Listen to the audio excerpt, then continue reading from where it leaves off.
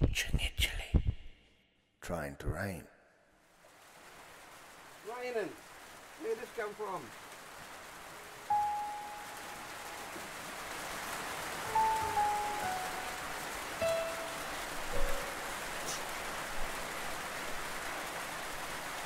Our fish traps at BAIAME, believed to be one of the oldest man-made structures in the world according to archaeologists and scientists.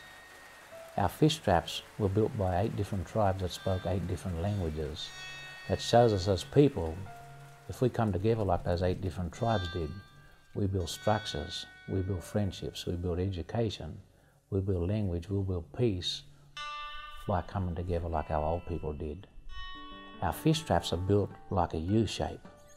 So when the fish would swim upstream, they'd get caught in the U-shapes. Our people would grab them from the U-shapes and they'd throw them into the circle traps like these, and which is known as the storage tanks. Now, if I was to do that for you in language, I'd say, Goya, swim upstream, that means fish. I'd say Yipai, that means fisherman. Rather catch fish with his maras, that means hands.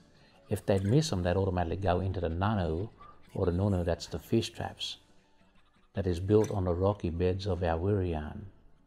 So what's so powerful about this place is it is still a meeting place, it is still a gathering place, it is a sharing place for all different tribes.